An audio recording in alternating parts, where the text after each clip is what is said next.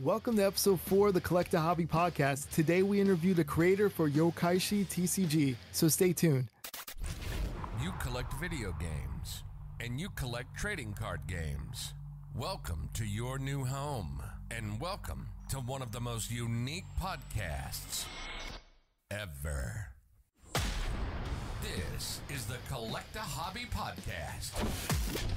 We've been collecting for years, and we're up to date on all the latest trends in the hobby. Our website, collectahobby.com, is a social network for collectors, made by collectors, for collectors.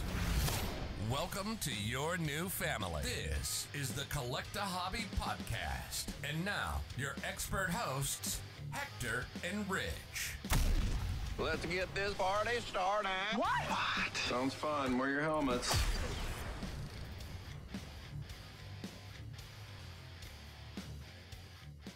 Welcome back to another episode of the Collect a Hobby podcast. Today we have a special guest by the name of Steph, and Steph is going to introduce his trading card game today. And I'm really excited about this. So let's just start off by saying, how are you doing today, Steph? How's everything going?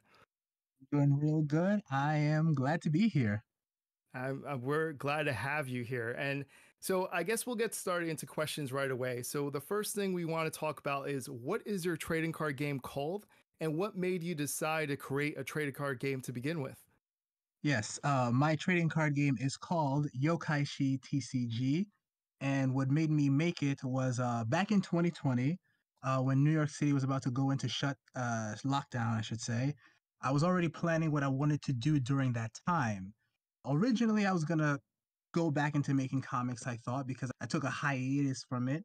And when the lockdown actually happened and I was just sitting through it, I was like, you know what? I don't feel like making a comic.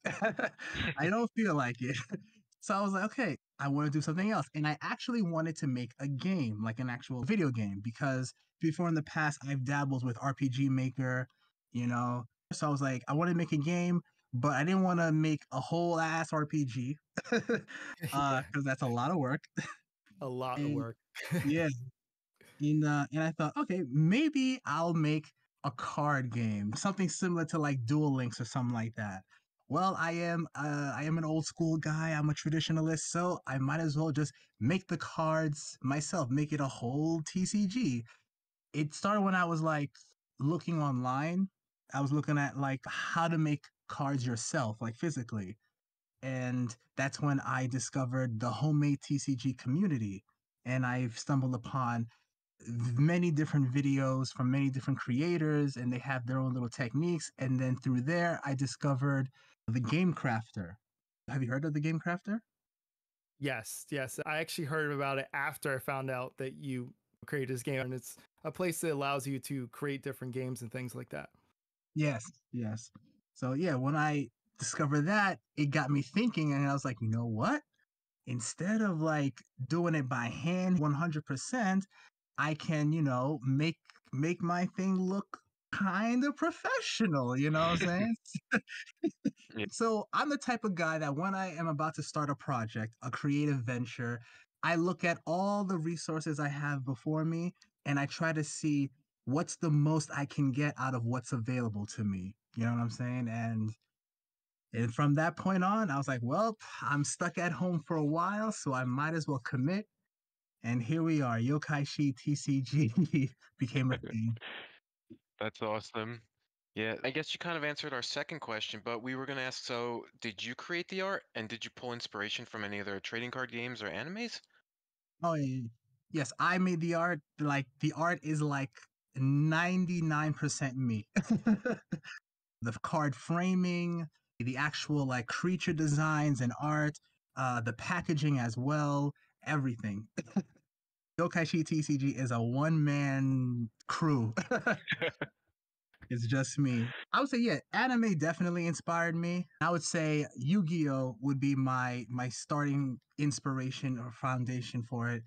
That's my game, by the way. Just throw it out there, Yu-Gi-Oh. So I agree with you on that. When I was actually getting into like the homemade TCG community, and I was thinking back to the days when, I was in elementary school and junior high school, and I used to buy card packs and all that other jazz. And I saw the Game Crafter provided that experience for people. So I was like, yeah, I want to do that too. So, so like I kind of started following like the Yu-Gi-Oh model a little bit in terms of like how I've been like designing my booster packs and almost how I'm kind of like releasing the cards and all that other jazz. So yeah, in a sense, Yu-Gi-Oh is a big influence in terms of what got me started.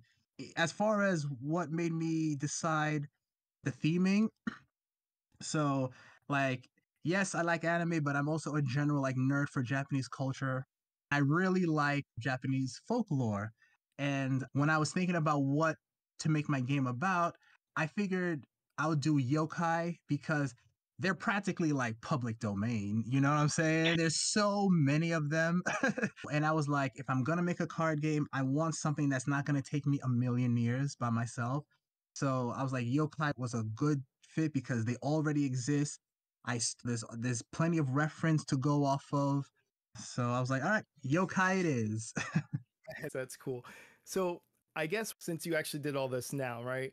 Anytime you create any type of game, whether it's a board game, a video game, or in this sense, a trading card game, there's always stages or multiple levels to the game, meaning that from funding to creating the art to creating the gameplay to finally marketing the game, what was your biggest challenge between all those stages of creating the game? Hmm. The biggest challenges, I would say when I was actually making the game, the biggest challenge was like developing it, the rules and how it's played. Like that Mm. was a big thing. The drawing, making the art is easy. That's easy beans. I knocked out all the artwork in like 6 months. But I spent a majority of the lockdown actually thinking about how do I want this game to play? How do I want it to feel? I looked at a lot of videos of like, oh, making your own trading card game. And, I looked at videos of other TCGs to be like, okay, how does this play? How is that? I try to see like, what do I like? What can I add to my game and all that other jazz. So in the creating process, that was the hardest part at first. And after that is promotion. Yeah. you know, Promoting, getting a fan base. I would say if you do it through the homemade TCG community, it's a little bit easier just because it's a small community, but it's sizable enough to where if you put yourself in there, people will find you because there's plenty of people looking for, you know, independent slash homemade TCGs or board games and all that other jazz. So that's a good start. It's just when you start to break out past that, it gets very hard, very hard. Yeah, I mean, I think we can relate because with collectahobby.com, the website itself, it was already hard to do certain things for the website to make it a social network for people that love to collect trading card games and also video games. But the next phase is now promoting the website, right? So that became like its own task. I know you have to enjoy the moment because I know that's the hardest part is to bring people to the site, but you have to believe once you bring people there, that they're going to actually like your product, right? At the end of the day, that's what you want to believe that you think that if someone's going to play my game, they're going to actually enjoy it. And that's what pushes you to keep going, you know? Yes, yes. So, Steph, how did you fund the game and get it off the ground? Yes, well, I funded the game pretty much out of pocket. Yeah. um, I would say, well, funny enough, luckily for me, how I made the game, it wasn't too expensive.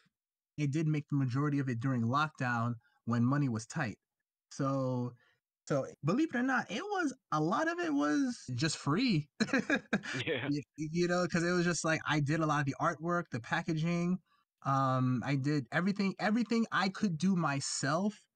I did myself. Um, and the only thing I really paid for was the mock-ups, the test prints of the cards. So I lucked out there.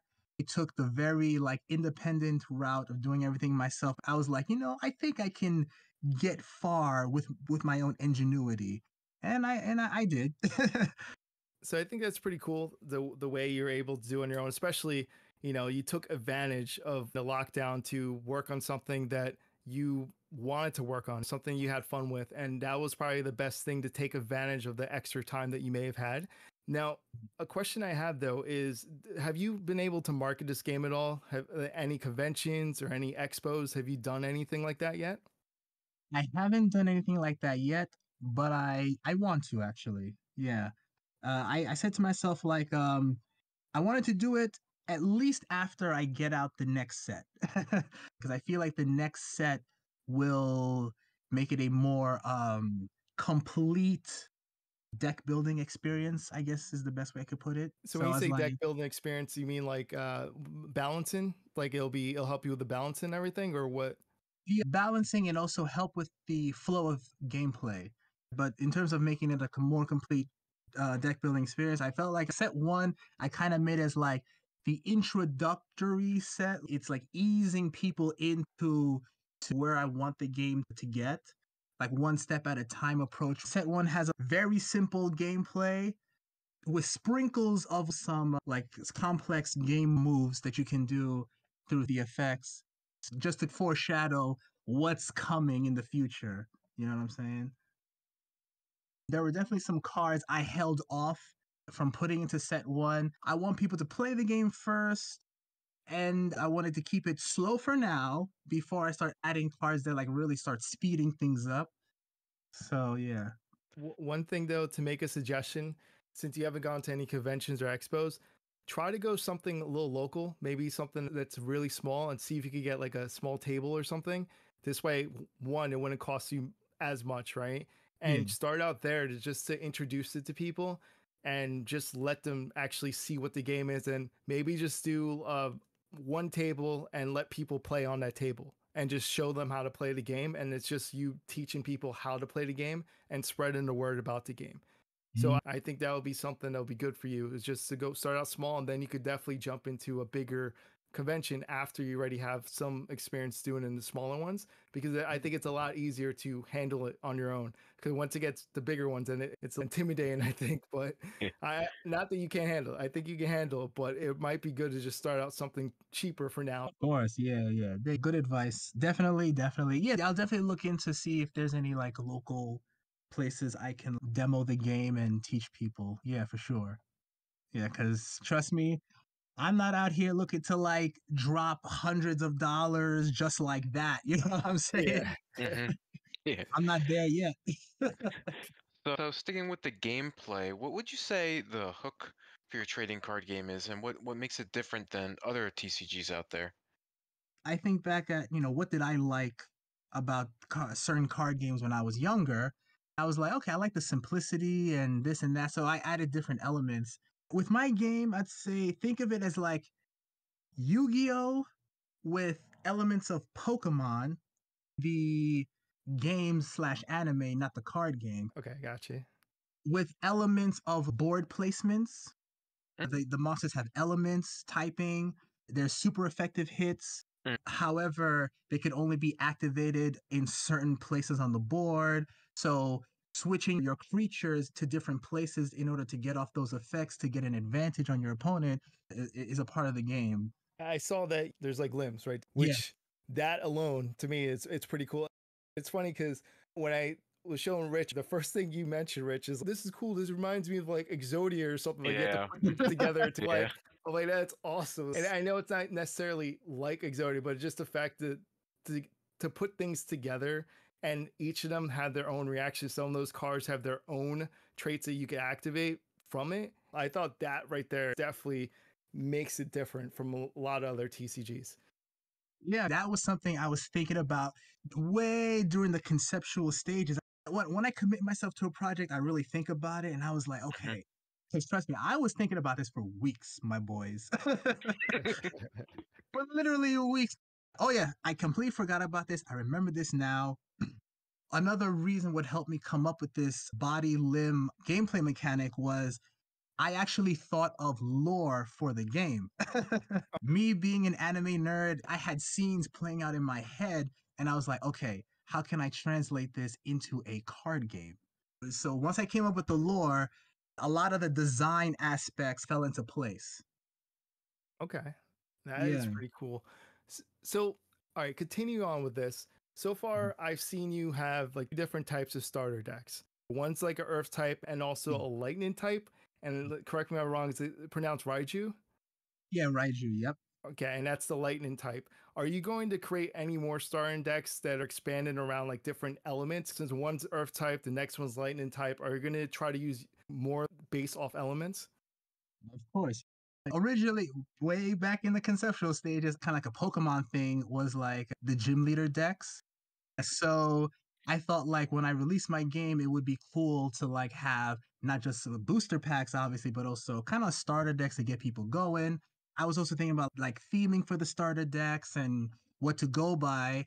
And then I started thinking about the lore of my game, and I came up with the idea of elemental masters. There'll be like these avatars that help me create the theming for the deck. So there will definitely be other elemental like starter decks. The Earth deck is I would say very like defensive, very tanky, a very tanky deck. You know, um, I've struggled against that deck, so my friend has made good use of that deck. He surprised me with that one. I'm generous with the cards you get in that deck, so there are some pretty like tanky fellows in that deck. And the Lightning deck is more aggressive because it allows you to bring out stronger cards easier. I would say also a very active, agile deck because depending on how you play, there's opportunities for switching, which is a mechanic in the game, switching from limbs to limbs, that sort of thing. So yeah, so Earth is, as you would expect for an Earth deck, very sturdy, very tanky. Lightning is very powerful and aggressive.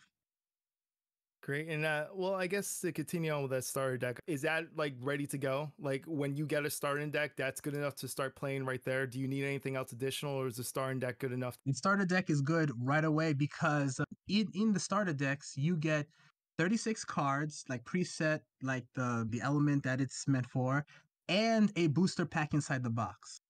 Oh, okay. That's Yeah, cool. so it's a good deal. You get the deck plus a booster pack inside the box.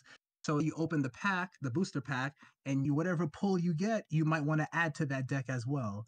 So I try to make it, I'm trying to give to people. You know what I'm saying? I like that. It's always good to give right there. So So, no complaints from me. oh, definitely. So, speaking of people playing together, do you see this more as a competitive game or more friendly, casual? How do you view it, and how do you think people will take to it once they start learning it and playing it? Let's see. I say it has the potential to be both casual and competitive because once again, Yu-Gi-Oh is kind of like the base inspiration.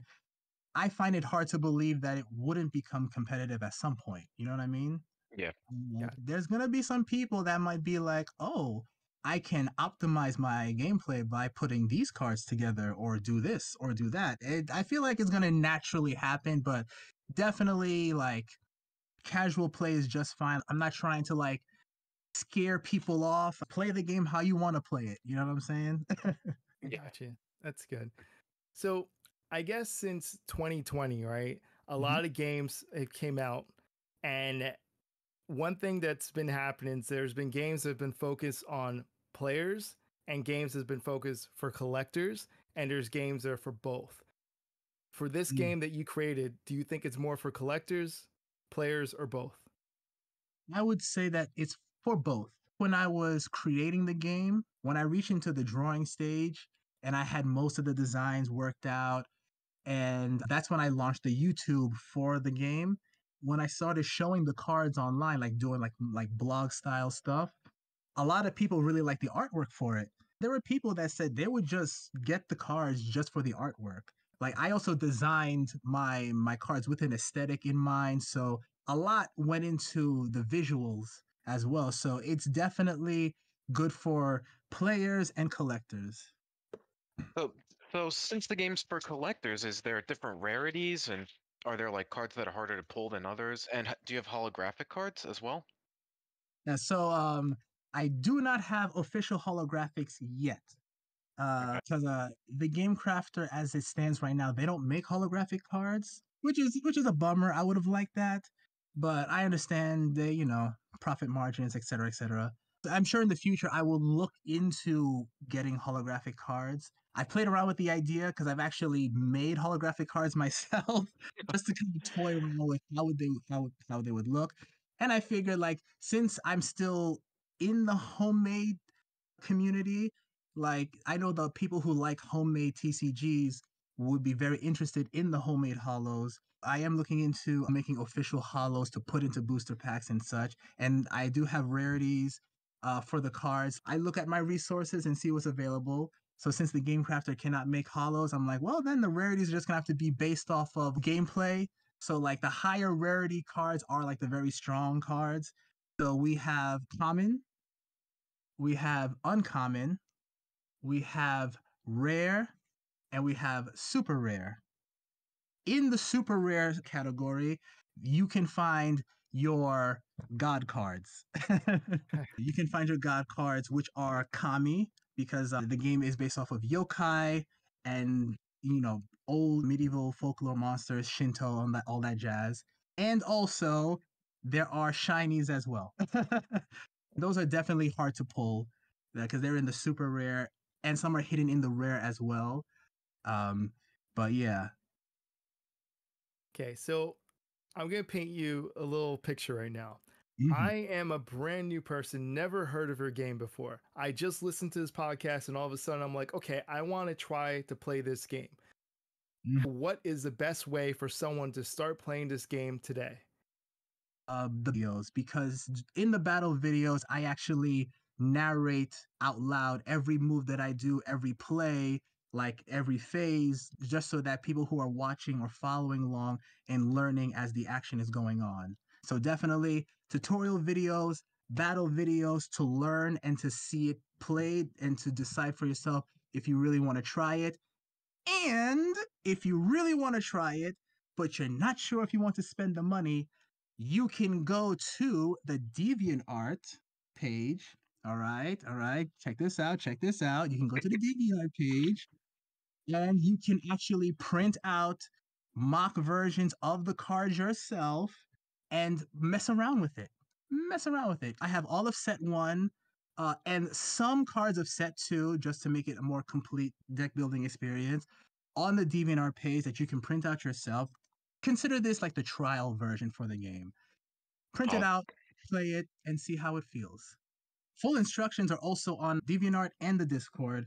A lot of information is on the DeviantArt. If you wanted to see the pages of the manual, it's right on Discord. that's awesome, man. Because I know a lot of TCGs are there's a big like entry point, and a lot of people are intimidated or scared. And the fact that you have tutorials and you're even allowing people to print out your cards and try it for themselves, I don't think I've even heard of anybody doing that. That's such a great idea. So let's say I print it out, I play the game. I'm like, I really like this game. I want to actually purchase this. Where would I go to purchase this game? Yes, right now you can find everything Yokaishi on the Game Crafter. They print and package my stuff, so right now they're the ones to go to. I have links. I have links on all of my platforms that takes you directly to the pages for Yokaishi cards, or you can go to the Game Crafter and put Yokaishi TCG in the search engine, and it'll pop up. And that's where you'll find them. All right, that's cool. So, just want to let you know right now, I Yes. would like to challenge you. I'm going to Mhm. learn how to play this game. I want to challenge you to an actual game. Like, we'll just play it, we'll actually record it, right? We'll do something where you record on your phone on your side. I'll make sure I'm streaming on this side. And we'll actually record it just to have fun. And I'm going to try to learn the game. I'm actually going to purchase the game. I don't know which starter deck I'm going to use, but I'm going to use one of your starting decks and we're going to actually try to play this game. So I don't know if that sounds like fun to you, but for me, I would like to actually learn this game and see what I could do, how much damage I could do, probably to myself. Not gonna lie, but let's just pretend that I may do well. Who knows? If it makes you feel better, I taught my friend. He's gotten pretty good at the game. He's beaten me a few times, actually.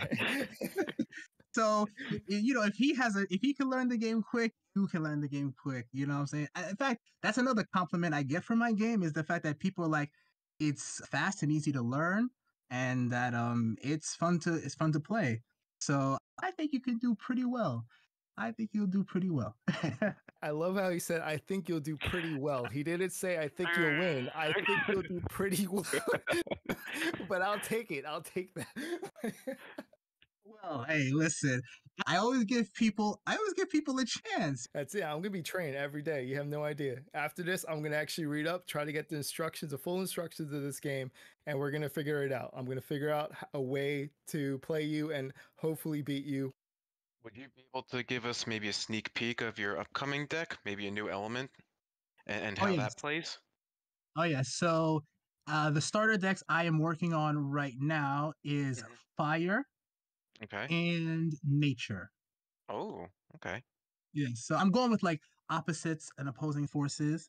The other featured element for set two, like uh, Rich knows me from my wrestling days. So if you think about it, you got your main event, you got the fire and the nature, and coming up in the middle is, I would say, the unofficial ice type. Okay. Yeah, or more so like the snow type, because there's a subset of yokai in folklore, the Yuki Onna, so the snow woman, and so I created an archetype around the snow women of folklore because there's several different types of snow women. So you got in set two come in fire, nature, and snow. Oh, wow. That's very exciting. So I Mm-hmm. actually have another question since we're talking about these starter decks. Mm-hmm. So the starter decks right now, is there any way you could expand to it? Like you keep it as a base and maybe there'll be more cards you could add to it to make it a stronger deck than it is initially? Or is that something you plan in the future? Because there's certain card games like Vanguard. Like Vanguard is a type of game that over time they keep adding so you could make your starter deck a little bit better and you have the base but you can keep adding to it. Is this something that either you have now or you're thinking about in the future so someone can expand upon the original starter deck to add more to it? Yes, yeah. Definitely, because like the way I see it, the more sets I put out, the more cards I add, there will definitely be cards that come out that will synergize well with the current starter decks that are out and the ones that are coming out in the future. I purposely designed cards that work with like a wide range of other cards. I didn't get super specific. Like for example, how in Yu-Gi-Oh they have super specific Yeah. cards. They could have a polymerization card for just one archetype. And I'm like, but you already have polymerization. You don't need this one specific. You know what Correct. I'm saying? Yeah. So I'm not doing that. I'm not making it like that super specific thing unless it's folklore related. I'm pulling from folklore, taking some creative liberties without totally like making it too, like, what's the best way to put it? Making it too over the top anime ridiculous, you know what I'm saying? Yeah. Yeah, I try to make it like more broad because I feel like it's also better for the consumer. You know what I'm saying? This card can work for many other cards rather than worry about getting this one specific thing, you know? Yeah, that's smart. It's always smart to make it a little broader because you never know what route you're gonna take. Because as you go on to different sets, if you keep doing multiple things, you may come back to something original. And it's funny because you bring up Yu-Gi-Oh, and Yu-Gi-Oh does that a lot, right? It's Mhm. like cards that you thought have no use anymore or anything like that. It actually later on it may be useful for a new set or new cards that come out. All of a sudden, Mhm. people go back to find those cards and now use it so they could play in Yu-Gi-Oh. And I think if you leave it open where it's not too specific, you always have room to come back to in the future with other cards and other sets. Yeah, and then also if I need to, I can always go back and make changes. I've done that a few times as well recently. I've had to change the text on certain cards and do some edits and all that other jazz. Oh, that's true. That's part of balancing, and that's definitely going to happen. I can see that happen in the future. Oh yeah, as more people play the game, like I encourage people play the game, try to break it so I can fix it. You know. Me and my friends how we're playing it now. It's functional, just by how we're playing it. But I know like everyone plays differently, even if they're playing within the rules. They might try a unique play that I've never even thought of. And if that's the case, they can contact me and be like, and because, hey, I'm the creator and I'm pretty easy to contact. So I'll be like, hey, I did this play. is this cool? Is this like can this be like a legit ruling? And I'll be like, and I'll look into it and really think it over and be like, I'll say yay or nay. And also another thing is with Yu-Gi-Oh! And other companies as well, like they're big time companies. They trying to hit profit margins. I get it. I'm just one guy. I started this as a hobby. So I'm less concerned about the money right now. I'm more concerned about people getting their hands on the game and playing it. You know, like I work a full-time job. I get a paycheck already. I'm not worried about putting food on the table, you know? Um, so right now this is more of a passion project, it's more for fun. So that's why I have no problem really making a free version of the game. Like go, print it and play it. And while you're playing with the mock cards, if you find a flaw, you tell me. And then, because right there, you didn't even spend any money and you just found something that needed fixing and you just made the game better. Even though you're only one person, I'm sure you're probably more reachable than Konami. It's like I can't reach Konami, but like, hey, what does Pot of Greed even do? Like, it's not like I just go there and ask them. Like, they're not going to respond back to that. I, I know, and it's funny, and I think that's the best part about the homemade TCG scene because a lot of it is just it's just one person just making a whole ass TCG, you know. Hmm. And a lot of them are just easy to reach, you go to their Instagram, hit them up, or you go to their YouTube, you hit them up, and of course they're all regular people with lives, so they'll get back to you when they get back to you. Hmm. But I say that's the good part is where in that community we can have a connection with our players and our consumers and all that jazz. It's very interactive and it's much more intimate, you know. Yeah, I think after 2020, we kind of got disconnected, and having communities come back and play TCGs and stuff is really, something I look forward to in the future. Oh yeah, yeah, definitely, yeah. That's why I don't worry too much about it. I just care more about play the game. Just play the game. Nice. So here's the thing. Aside from people going to collectahobby.com, I had to throw in another plug there where you could Yes, actually talk about your trading card game, show pictures of your trading card game. yeah. Aside from that, do you have any other social media that people could actually follow you to learn more about Yokaishi or anything new, upcoming sets or things in the past? Any information, where can they go to reach you? Yes. So I do have a Discord server for the game, and it is Yokaishi TCG official server. I have an Instagram, same thing, Yokaishi TCG. YouTube, same thing. I try to keep it professional, so same name across the board, Yokaishi TCG on Instagram, YouTube, DeviantArt, Discord. Those are my platforms of choice right now. Yeah. Wow, like, all right, well, man, it's been a good podcast. I don't want to end it, but I know that that's the time limit that we have on the podcast. Mm. Unfortunately, I was definitely having fun. I will say this is probably the most fun for a podcast or one of the most fun that I had. So I just want to thank you so much for joining us. Now, before we go, is there anything that you want to close out with? Any closing remarks between you or Rich? Let's see. This was a blast. I also enjoyed my time here. I don't always get to pop on a podcast. I've only done like one other podcast before. This was great. I will definitely hop on again if you need me. Awesome. Rich, do you have anything? Just thank you for coming, Steph. It was a lot of fun. It was great hearing your perspective of the TCG. And before we log off, one more thing, Steph. I want a one of one Pumpkin King holographic card. So I'll be looking out for that. Okay. I mean, hey, you know what? I could just make that just for you. It'll be an inside joke. Awesome. Well, yeah, I mean, so I think that was a great episode, guys. Thank you so much. And also, Steph, if you do have a new set that's coming out in the future or you're ready to release a new set, definitely come back. You're more than welcome to come back. We would love to hear about it and for you to introduce the new set to everyone else on this podcast. Oh yes, that sounds awesome. Definitely, you will be hearing from me in the future.